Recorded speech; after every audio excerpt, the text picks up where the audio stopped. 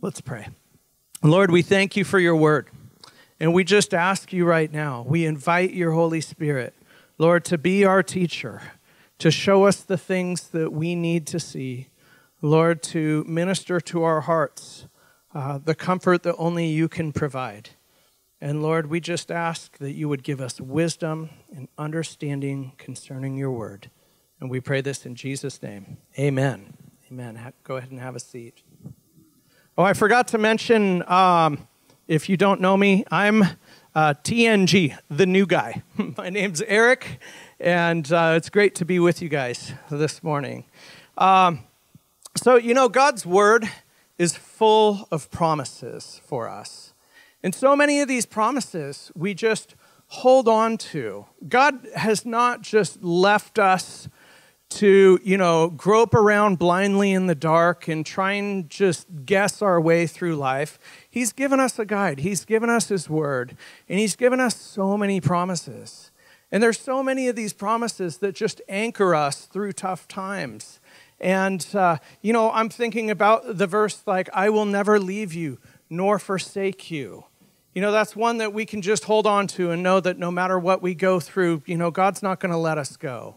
And then also Jesus told us, in my Father's house are many mansions. If it were not so, I would have told you, and behold, I go to prepare a place for you. We hold on to things like that. And then there's promises that God gives us where we go, oh, no, Lord, that's too much. We don't need those promises. And it's things like all those who desire to live godly in Christ Jesus will suffer persecution. Or the other time that Jesus said, in this world you will have tribulation. He promises that. And those are some of the ones where we go, no, that's okay, God. You can keep that promise. I'm okay with the other ones, the comforting ones. But really, the Bible promises trials in the life of believers. And I've heard it said of the Christian that you're either just coming out of a trial, you're just going into a trial, or you're in the middle of a trial right now. And that can be said of so many of us. And as I look through my own life, I can remember times where I'm like, oh, man, all is peaceful. Nothing's going wrong. Thank you, Lord, for these 5 minutes. And then trials come. So anyway, in this, Paul really gives us an understanding of these trials and how we're to get through them.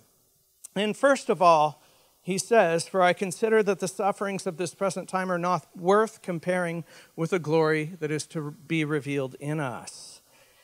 Now, Paul had just been talking about the blessings of a spirit-filled life in the beginning of Romans chapter 8. How God guides us and directs us and comforts us through the Spirit. How it begins with, there is therefore now no condemnation to those who are in Christ Jesus. And now he's going to show us that when we're empowered by the Spirit, we can understand the place of sufferings in our lives. And if anyone was qualified to talk about sufferings, it's Paul. And I know there's a lot of times where we can get comfort from somebody or somebody's trying to say, oh, I understand what you're going through. And a lot of times within our flesh, it's easy for us to say, oh, you have no idea what I'm going through. You don't know what I've been through, and you can't possibly understand. But Paul was one of those guys. He could understand. In 2 Corinthians 11, 23 to 28, he says all these things he went through for the sake of the gospel. He was defending his apostleship before the Corinthian church. And so he laid this out as far as things that he had suffered for the sake of Christ and for the sake of them and their faith. He said, are they servants of Christ? I'm talking like a madman. I'm a better one, with far more labors, many more imprisonments, far worse beatings, many times near death. 5 times I received 40 lashes minus 1 from the Jews. 3 times I was beaten with rods. Once I received a stoning. 3 times I was shipwrecked. I've spent a night and a day in the open sea. Can you imagine that? Being shipwrecked and then treading water for a day and a half? That would be insane. And he says after that, on frequent journeys, I faced dangers from rivers, from robbers, dangers from my own people, dangers from the Gentiles, dangers in the cities, in the wilderness, at sea, among false brothers, toil and hardship, many sleepless nights, hunger and thirst, often without food, cold and without clothing, not to mention other things. There is the daily pressure on me, my concern for all the churches. Now, one of the most amazing things that you can think about with the life of Paul is all of this suffering was 100% avoidable for him. Because when he was first called, God told Ananias, he said, I will show Paul how many things he must suffer for my name's sake. At that point, Paul could have just said, you know what? I'm not into that. That's too much. I like comfort. I like my lazy boy. I don't want to go do those things. Thank you, Lord. I'm out. But not only did this man suffer greatly, he suffered willingly. At any point, he could have just thrown in the towel. Maybe, God showed him all these things he had to suffer for his name's sake. But, it's kind of one of those things.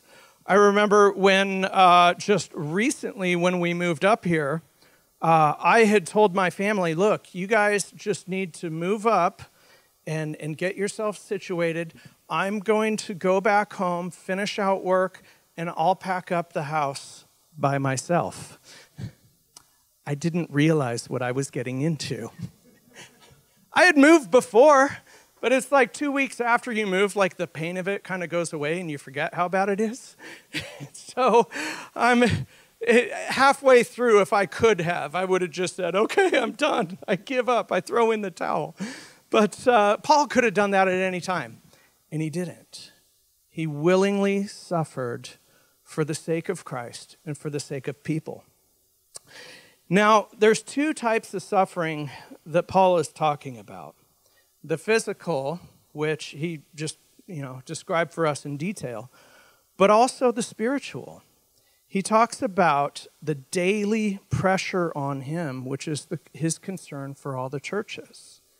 And if you've never been intimately involved with leading and mentoring someone in the Lord, you'll never understand this joy or the pain of seeing somebody walk away. Parents, I think every parent kind of knows this. Any parent who loves the Lord and is trying to raise their child and train them up in the way that they should go, they know the pain when they see their children walking away from the Lord. In one of Chuck Smith's teaching on 3 John 4, which says, I have no greater joy than to hear that my children walk in true. He stated that the converse of that statement is true, that I have no greater sorrow than to know that my children do not walk in truth, that there is such a pain that comes from that. And that's unique to the servant of God who lays down his life for others. And Paul knew this sorrow intimately. And he goes from there and says, though, that despite all these sufferings, that they're not even worth comparing with the glory that's going to be revealed in us. It's like asking a loving mother if the pain of childbirth was worth it, to have their kid. They don't have to think about it for a second. It's an immediate yes. Now, there are times during the teenage years where maybe they do have to think about it for a little while, and really, was it worth it? But then, no, it was, okay. But we're not going to have to think for a moment in heaven, was it really worth it? With what I get here, it's like not even a comparison. It's like, was it worth it to make a straight trade for your 1987 Yugo for like a brand new Denali? Like, okay, yeah, no question. But I mean, the scale of that is kind of measurable. The scale of the deal that we get with the Lord is absolutely immeasurable. It's not even worth comparing. There is no comparison. Now, I know sometimes as we go through this life, it doesn't feel like that. We don't understand heaven.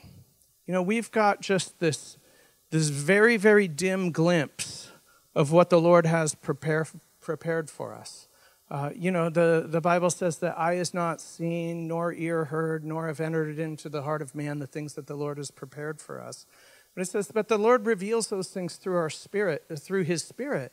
So we get little glimpses, but none of us truly understands the glory that's waiting for us and the joy that is waiting for us eternally. So this side of heaven, it's by faith and not by sight.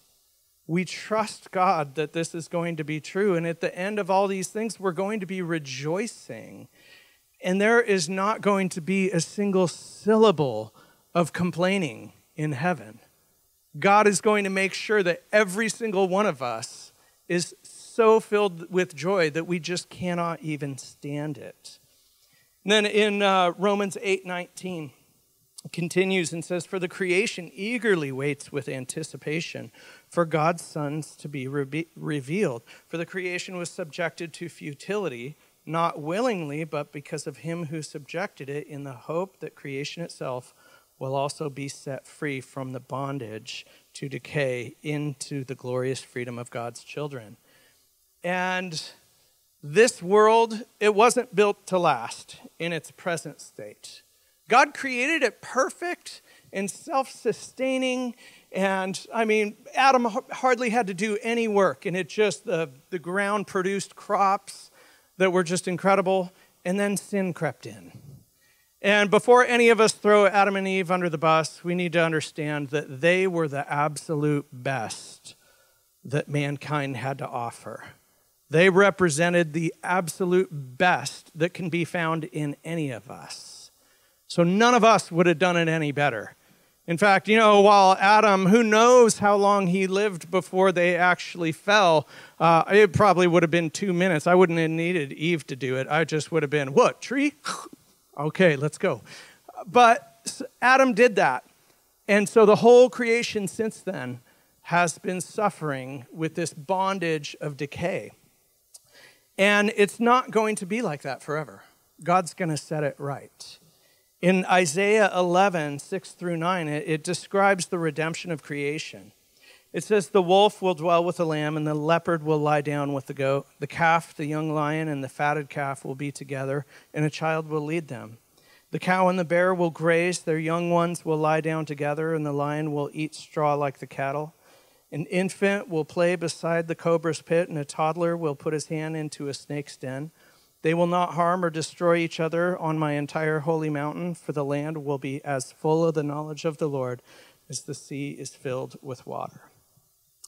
And right now, every wild creature has an instinctive fear of humans. I love to ride mountain bikes, and in Truckee, there's a lot of bears there, mostly black bears.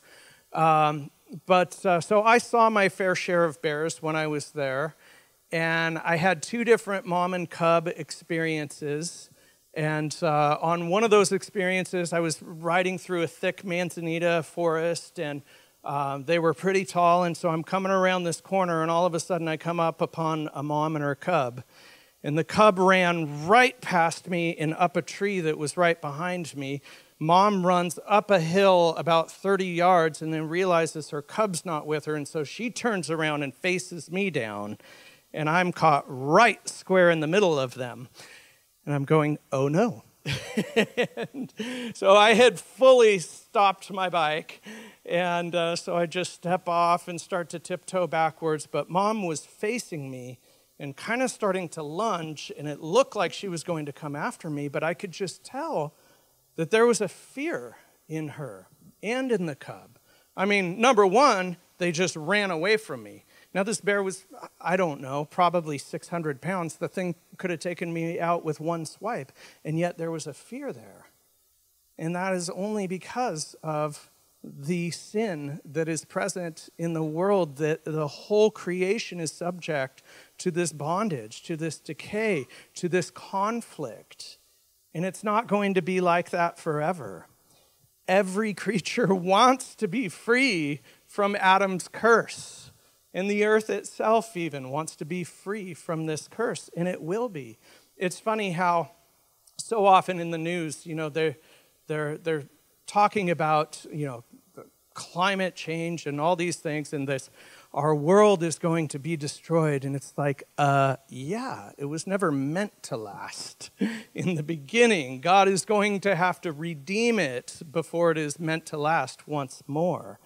But I don't know about you guys. One of the things that I'm really looking forward into heaven, maybe just millennial kingdom. But I want to run up to a polar bear and just hug him and hang out with them. Just give him a big old bear hug. I'm looking forward to that. But it says that even the earth itself groans and labors with birth pangs.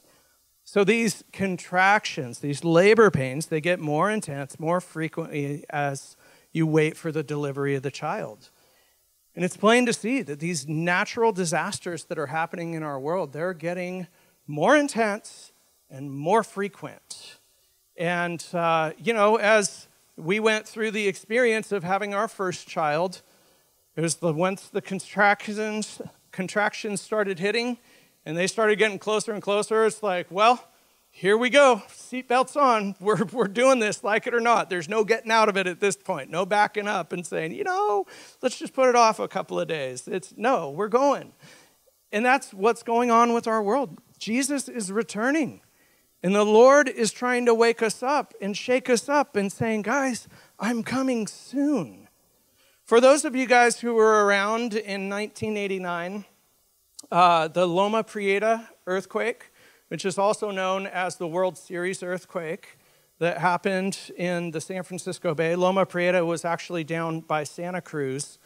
And it was the most devastating earthquake that we had in probably close to 100 years. And it was only a 6.8 on the Richter scale. Now, you think about just in your mind, how many earthquakes have happened since then? I was kind of thinking about it, and I'm trying to, at least the major ones that I can really think of. Okay, we had the big one in Japan. We had the one that caused a tsunami in Thailand, Haiti, and I'm coming up with some, and I'm thinking, okay, so just to be generous, there's probably been 25 to 30 big ones since that happened. There's been over 700 earthquakes since 1989 that have been a 6.8 on the Richter scale or higher. And that's not even including the tornadoes, the tsunamis, all of these different things that have been happening all over the place. I mean, hurricanes that have just been ravaging our country as well as other countries. It has just been happening on an incredible scale. And so God is trying to shake us up and wake us up, and for the church to say, Jesus is coming soon. And that's not to create fear in any of us. That's to create an eager expectation that our Lord is returning. And so we need to be ready. And then in Romans 8:23 to 25, he says, not only that, but we ourselves who have the Spirit as the first fruits, we also groan within ourselves, eagerly waiting for adoption, the redemption of our bodies. Now in this hope we were saved, but hope that is seen is not hope, because who hopes for what he sees? Now if we hope for what we do not see, we eagerly wait for it with patience. So just as there's two types of suffering, there's also two types of groaning, the physical groaning and the spiritual groaning. So probably most anyone over the age of 35 knows about the physical groaning, that we get to the point where our bodies just hurt more. There's times with me now where if I spend, even like 10 minutes sitting down on the ground, I go to get up and I'm going, oh, man, my legs, my knees. What I've noticed, I try to ride a skateboard as much as I can, but one thing I've noticed is that they make concrete way harder today than they used to in the 80s and 90s. When I fall, the concrete doesn't react to my body the way that it used to. Or maybe my body doesn't react with the concrete, something like that. But we all know what this is about. But the spiritual groaning, it's on another plane. Those who have tasted the first fruits of the Spirit, what they can do in a person's life, are only left longing for more. I remember the first time that I received the baptism of the Spirit, and I was just so overwhelmed with the presence of God, and I was just like, I could stay here forever, Lord. And that's not even a stretch. Like, it was such an intense experience of the love and the presence of God being poured out in my life that there is no other place I would rather be, literally. God, let's stay here forever. And God's like, that's not how it works. That's just a little taste. Can you imagine going into an ice cream shop? You know, just imagine whatever your favorite ice cream shop is. Going in, and they give you like those tiny little taster spoons. And they're like, here you go. And you just do the little taste. And you're like, that was great. Okay, thank you guys. See ya. No, you're not going to do that. You get that little taste, and you want to have a double or a triple scoop. You want to have all the ice creams. And that's really what, this taste of the first fruits of the Spirit is to be within our lives. God gives us to us just to give us a little taste, a little glimpse of what glory will be like forever. And he's got a plan for us that none of us can even imagine. But it says, though, that we eagerly wait for this with perseverance. Everything that we do should be for the next life. That I'm not saying that we just sit around and just pray and not do anything. No, we are to be active and engaged in this world, but everything that we do should be with consideration of how this is affecting eternity. And, that's where we're supposed to be putting all of our stock. The Bible says that our life, our entire life from birth to death is just like a short vapor. That it's here one moment and then it's gone. It's like going out on a cold day and you breathe out and you can see your breath and then it's just gone in a second or two. And that's really what our entire life is like in the scope of eternity. That it's gone. We don't have a lot of time. And with the time that we have, we need to be wise in how we use it. I love taking trips with my family. And I don't care where it is, if we're just going camping up the road or going to Disneyland with the kids or whatever it is. I just love time away with my family. And when we were living in California, we didn't have family there. All of our family's up here, so it is wonderful to be back up here. But when we were living in California, we didn't have a lot of opportunities just for Gina and I to get away because, here it's easy. You just drop your kids off at the parents' house and off you go. So anyway, we took a trip to San Francisco, just Gina and myself. And I kind of nerded out on the whole process because we didn't have a lot of trips like this. And so I wanted to make the most of it. We had a hotel that was like right on Pier 39. And I just so nerded out because I made an Excel spreadsheet that was like detailing every hour of what we were going to do when we were there and what restaurant we were going to this time and what, sightseeing place we were going to do and all this stuff. And Gina saw it and she just started cracking up going, oh my goodness, you are such a nerd. But the whole heart behind that was that I didn't want to come home at the end of the trip and go, we should have done this. Man, all we did is sit around and watch TV the whole time. Like I wanted to take advantage of that time, not knowing, when the next time we would have that would be like that. So I just really wanted to take full advantage of the time that we had. And, really, that's how our lives here should be. None of us should get to heaven going, man, all I did was watch TV the whole time. I should have, we could have been experiencing this, but I didn't plan for it. Every single one of us should be able to say at the end of our life, I fought the good fight. I did my best and pushed forward. And it doesn't matter, maybe you failed every single day up until today. Guess what? You've got from today to the end of your life. And Jesus doesn't base his scale based on what we've done before. He even told a parable, about somebody who came to the Lord way, way late in life and is told the parable about, the guy that shows up at the end of the day for a half an hour's worth of work getting the same wage as the guy that had been working all day. That's our Lord. So if you've messed up every day to this point, don't worry about it, because God is faithful to his word, and he's going to reward us. We turn our hearts over to him today, and it's a new start. And so preparing and saving for the next life.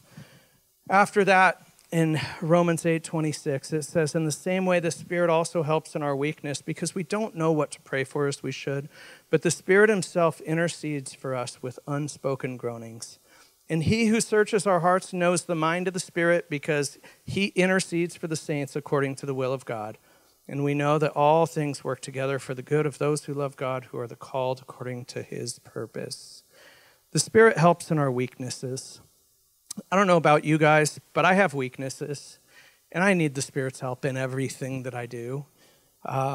These unspoken groanings, they may include the gift of tongues, but I believe more importantly what this is talking about is when we have no idea what to pray for. Maybe it's somebody else that's going through something really difficult. Maybe it's ourselves personally that's going through something really difficult, but these groanings that it talks about is when you can't even form the words to pray for what you need to pray for. And again, we serve a faithful God. So our God isn't going to be up in heaven, say, well, you know what? My word says you don't have because you don't ask, and you didn't ask, so you get nothing. That's not our God. God is right there with us in that pain. And when we don't even know what to pray for, he is right there beside us, reading our heart and saying, Father, this is what they need. And what's great is if the Spirit's praying for you, then he's always going to be praying for God's will for your life. It's not going to be some selfish, short-sighted prayer. It's going to be God's absolute best for you when he is praying for you. And there was a pastor that at a pastor's conference years ago was talking about a trial that he went through. And the only words that he could form in prayer was just mercy, mercy. Because he was just so overwhelmed with the trial that he was going through on so many different levels. He was just, his entire mind, body, and spirit was just ravaged. And that's all he could come up with was mercy. And the Lord was merciful in that moment. The Lord interceded and brought him to the place where he needed to be. And then it says from there that all things work together for good to those who love God, who are the called according to his purpose. Now, I don't know if this is one of the top 10 most quoted verses in the Bible, but if not, I bet it's close. I've seen it on posters. I've seen it on decorative pillows. They might even have a whole Romans 8:28 section of gifts at the Sower bookstore. I don't know, but it's one of those ones where you can look at, and on the surface, it's just so nice and comforting. It's just, oh yes, all things work together for good. Now, that's really easy to believe when you stub your toe, or maybe you hit all red lights on your way down to Coeur d'Alene on 95, and you're like, well, it's okay. God works all things together for good. But if you're in a car wreck and you're paralyzed, or maybe your spouse is diagnosed with MS, it becomes a lot more difficult to just utter that on the surface. It takes faith, and it takes the power of the Holy Spirit working that truth into your heart and into your life.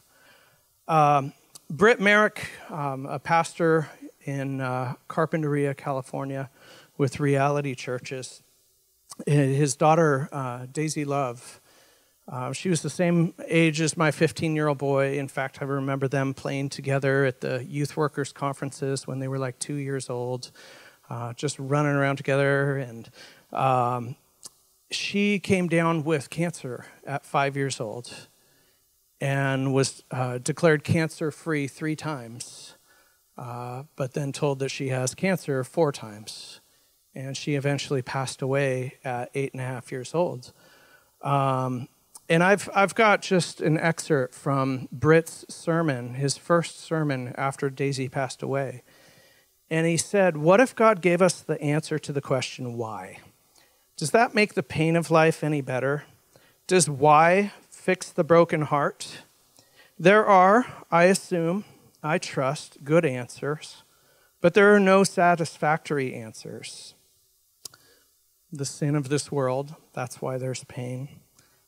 For God's glory, that's why we go through things. But couldn't he bring glory to himself in some other way than an 8-year-old girl who has cancer for the 4th time? And so the why question is not so easily answered because it isn't the right question. Jesus points us to the real answer to our current pain. He gives us something that saves us from the endless trouble of why. He says, "Are not 2 sparrows sold for a penny? Yet not one of them will fall to the ground apart from your Father." In that moment, he redirects the question to stop being why, and it now becomes who. Not why do bad things happen, but who is present with us when they happen. It's not about why, it's about who. He makes the issue one of God's presence. All is not well in the fallen world, but none of you will suffer without the Father's care. The presence of the Father is enough for the deepest places of pain. We don't see the end from the beginning. We have to trust that he is big enough and he is good enough to take all this misery and suffering and all of these horrible things that happen in life and to be able to work them together for good. And it really, again, is all about that presence of the Father being with us through whatever we're going through. And when we're able to do this, when we're able to fully come to that point that through the Holy Spirit we can sit back and we can trust and praise God in the midst of a storm, and we can know that he is there with us in that storm, it's when we get to that point that we can say, as Paul did, "I can do all things through Christ who strengthens me." It's funny because that verse so often is used for, they'll say, "I can do all things through Christ who strengthens me." And what they're talking about is winning a football game or, getting a new max on weightlifting or something like that. And no, that's not what Paul was talking about. When he said all things, he wasn't just talking about accomplishments or feats in the physical world. He was talking about all things, including suffering and trials and pain and being able to get through those with the strength of the Father. And then it goes from there and says, "For those whom he foreknew, he also predestined to be conformed to the image of his Son, so that he would be the firstborn among many brothers and sisters. And those he predestined, he also called, and those he called, he also justified, and those he justified, he also glorified." Now, I'm not going to get into predestination and election today. We would need 10 more studies to talk about that. But God has pre-planned a way for you to look more like Jesus every single day. 2 Corinthians 3:18 puts it this way, "But we all with unveiled face, beholding as in a mirror the glory of the Lord, are being transformed into the same image from glory to glory, just as by the Spirit of the Lord." Many times, God chooses to use suffering to mold us into the image of Jesus. And now some Christians are of the mind of, I've struggled in this life, I've struggled with sin, and you know what? I'm always going to be sinful, so there's no sense in changing that or trying anymore, so I'm just going to enjoy the grace of God and just keep rolling with what I'm doing. And, now we shouldn't hide our sin, and we shouldn't be hypocritical and pretend like we're somebody that we're not or we're holier than we really are. We shouldn't do that. But at the same time, we shouldn't ever just give up and say, you know what, this is the way I am, I'm never going to change. God has never called us to be like that. You know, when I was growing up, my family, we rescued a dog. It was before the term dog rescue even existed. We just went to the shelter and picked up a dog. But it was a basset hound. And this basset hound, you could see every single one of his ribs. He was completely bloated. His body inside was just ravaged with worms. And, you know, since we were such a loving family, we just let him be. You know, we're like, oh, he's good enough. We'll just give him some water. No, we didn't do that. We took him to the vet, and we got him the care and the attention that he needed because we did not want to leave him in his current state because that would mean death for him. Guys, that's how our Heavenly Father looks at us with sin that is inside us, ravaging our bodies. You know, taking so much and giving so little. That's what sin does. It aims to destroy us. And our Father loves us so much that he never gets to the point where he's like, yeah, good enough. I mean, I spent enough energy on that one. I'm going to move on to the next. No, God does not do that. He consistently, it doesn't matter how far you've traveled in your walk with the Lord, there's always further to go. There's always more to accomplish. You know, I love that Chuck Smith, even by, you know, the end of his life, he was in his 80s and just going, you know what? God is teaching more and more about himself every single day. He was still learning, even though he had been regularly teaching the Bible for 60 years almost. And he was still going deeper. He was still learning more. He was still being refined. And that's every single one of us. God wants to continue the work that is going on in us.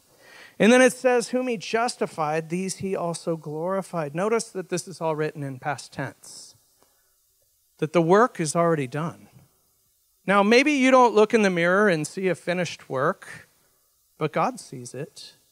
Because it's not through your strength and your faithfulness. It's through his strength and Christ's faithfulness. It's in the power of the blood, not in your self-will. And so he sees us as the finished work. In Philippians 1:6, we're told, I am sure of this, that he who started a good work in you will carry it on to completion until the day of Christ Jesus. It's in his faithfulness we're counting to finish that work, not ours. If you're in a state where you just know, I'm a messed up piece of garbage, guess what? Me too. And we're all working our way toward glory. God's not finished with us yet. He's going to continue, and he sees us as that completed work. And if you're in the middle of something right now that you don't think you'll ever get out of, you know, a trial that just seems on the surface to be too much to bear, just know that God has a plan in this. God will work it out together for your good and for his glory. I just encourage any one of you, if you guys need prayer at the end of the service, please reach out. You know, Pastor Corey or myself, any of the elders, or just anybody sitting around you, I guarantee if you ask somebody for prayer, they're going to pray for you. Let's go ahead and pray together. Father, we thank you. And we thank you for the promises in your word. Lord, even with the promise of trials and tribulation, Lord, you give us that promise of comfort. Lord, that your Holy Spirit will be with us through all of these things. God, I just pray for anybody who is just feeling down and out, downcast, and who can barely lift their head. Lord, strengthen them. Help them to be able to stand and to be able to praise you. Lord, be with all of us, comfort us, and strengthen us as we go from here. In Jesus' name, amen.